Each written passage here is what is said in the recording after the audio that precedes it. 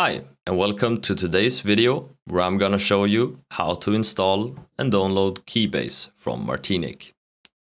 First, you head onto their webpage, martinic.com, and then you press Products. You then scroll down until you find Kee Bass, and you click that. You can read more about the plugin here and the features, or you can go ahead and just download the free trial. In this case, we're using a MacBook, so we're going with the Mac option.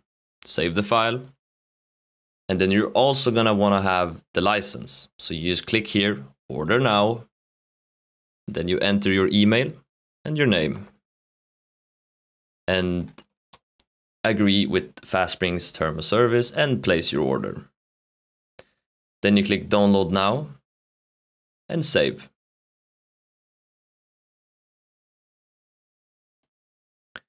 Once we have downloaded the files, we open up the download folder and we make sure that we have both the license and the Martinic Kee Bass installation file in the same folder.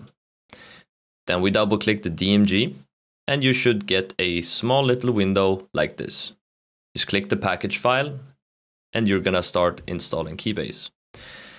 You click continue, continue, continue, and accept. Here's the important part. You need to press this little box license key and then continue. And then install, use your fingerprint or password. When the installation is done, you might have to restart your PC, and that's fine. You can come back to the video after you've restarted your PC. When we're done installing, we can just open up Logic Pro X.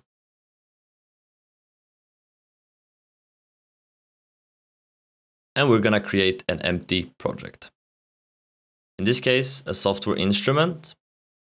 And then we go to Instrument. We go down to AU Instruments, find Martinic, and then Kee Bass. Here we have the plugin, and it works. Pretty cool. So here you have a little bit about the MIDI learn. And if we want to assign any one of these buttons to our MIDI keyboard so we can control it with the MIDI keyboard instead of having to press inside the plugin with our mouse, we can just press this button up here. This is the MIDI learn button. And then you press the button you want to be able to change, and it's going to make it red.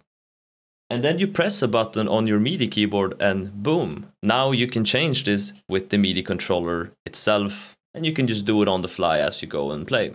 Pretty cool. And then we also have some settings, which you can go in here and check poly, MIDI, mono for the MIDI. You can change a bunch of stuff here too. Just play around and see if you can find something that works for you. And then we also have a bunch of presets. And an easy way to see the presets is to click up here and then go to Factory Presets. And here you have a better overview over all of the presets. But you can also just click the right arrow and that's gonna cycle through the different presets that you have. Pretty cool. And then we also have a Lem Echo Music. It's an Echo plugin, super cool, works very well with the Kee Bass. And you have some settings here that you can change around to change how it sounds. And then you have a few settings also.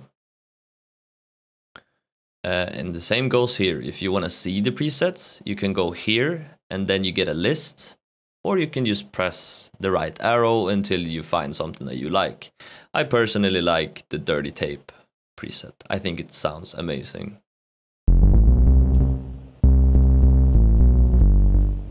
Pretty cool. And that's it. Thank you so much for watching the video.